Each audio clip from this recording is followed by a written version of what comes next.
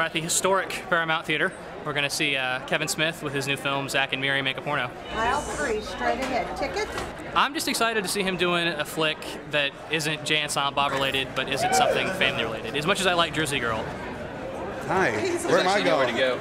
I've read only good stuff. Like the lowest review I've seen was a 7 out of 10, which is still positive. It's all been, you know, stupid online Joe Blow, ain't it cool news reviews for people who saw it at Toronto, but the word's good so far. Yeah, let's talk while they're taking pictures. Okay, yes. I'm Henry. I'm from the Alamo. How are you, sir? Good to meet you. Are you more excited about the Americanness of this premiere, or like the regular level of excitement right now? I'm just saying that they got a long way to go to beat the Toronto reaction. Yeah, that was pretty sweet. Canadian reaction is nice, but if it's going to get received well anywhere, it's going to be here.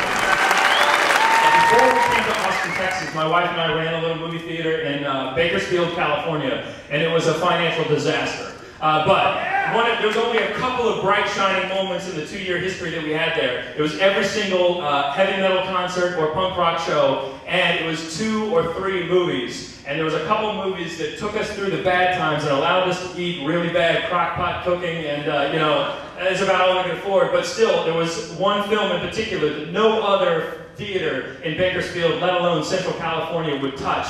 And that is a movie that got an NC-17 rating, and that's a movie called Clerks. And I paid my bills for 6 straight weeks in the vacuum of Central California. Ever since that time, I've been a huge fan. Since then, I've had an opportunity to meet the living legend himself. Sort of, I'm going to call him, I don't know if he likes this title, fuck it. All right, King of the Dorks. All right, man, he's like the spokesperson for the disenfranchised, genre-loving generation. Mr. Kevin Smith, would you please take the stage?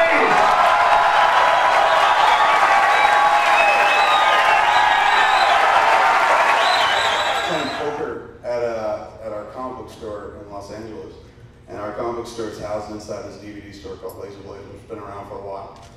So I'm doing well. I've got, you know, Laser Blade. Go there now for all your DVD needs. So I was doing well in the tournament, and I felt like, you know what, I gotta take a shit, so I'm gonna bag out for a minute. I'll be right back. Go downstairs to the bathroom, and I've never been in a Laser Blazer bathroom before, and it was built in, like, I don't know, 1984 or something like that. Every toilet I've ever sat on in my life looks like every toilet you've ever seen, where there's a bowl and it's sitting on a you know, a stem of some sort. I don't know what they call that part. Basically, there's support from underneath, so when you sit on it, it doesn't go. This toilet just jutted out from the wall with nothing underneath. So it was almost like a urinal toilet, an extended urinal. So I'm looking at it like, this can't be good. But I had to go, and I was just like, oh, what am I fucking kidding? This shit never happens, only in movies. So I sat down on the bowl, and sure enough, I heard. So I decided to do that thing that every chick you've ever met tells you they do in a public bathroom, which is balance on the haunches. So I'm doing the hover, dropping the kids off at the pool, and that part of it's over, and I gotta get into the next part of it, so I'm like, I can't balance and reach back or forward, because sometimes I'm a front wiper. Just pull up. So I was like, you know what, I gotta rest on the bowl to do this. So I sit on the bowl, and it a little bit more. I lean forward and get to wipe it, and there's this moment where I'm like, I should flush it, just in case. And then I was like, no, that's wishing bad things to happen. So, to name it is to claim it, don't fucking go there. So, get down to the last stroke and shit, and all of a sudden,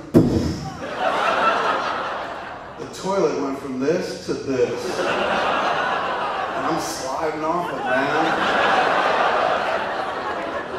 Quickly fucking like trying to figure out what to do, because I'm like, if I move, the bowl continues to its downward journey, and the contents, the soup,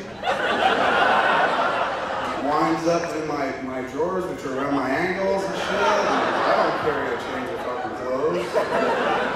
I didn't then, I do now.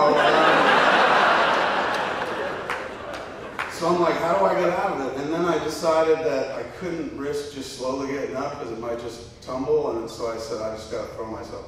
So I hurled myself across the room into the door and quickly looked back to see if anything was coming at me. And I looked at the bowl and got my first view, and the porcelain was literally fucking cracked. And at that point, you would imagine like a smart man would be like, it's time to start eating greens. But all I could think about was like, there are people outside the door that have to use the bathroom, and if I walk out, I can't blame this on anybody. So I just stood in there for 15 minutes staring at it, going like, I can't believe it's come to this. And finally I opened the door a crack, and Ron, the guy that owns the place, is in another room, so I asked the dude who's standing right outside the door, I'm like, could you go get Ron? And the dude looks at me like, why? So he does, and Ron comes back, and I bring him in, I quickly shut the door, and I'm like, And he looks at it, and he looks at me, and he's like, nobody ever has to know.